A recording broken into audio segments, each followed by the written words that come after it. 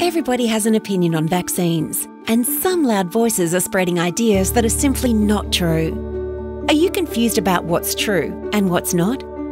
Myth 5 suggests diseases will not spread if we just ensure proper hygiene and sanitation. If only this was true. But sadly, most diseases we immunise against are not caused by poor levels of hygiene or sanitation, and threaten even the cleanest of us.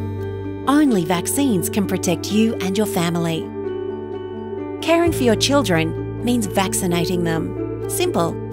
The best person to discuss your concerns with is your GP, who can answer your questions in more detail and put your mind at rest on the safety of vaccinating your children.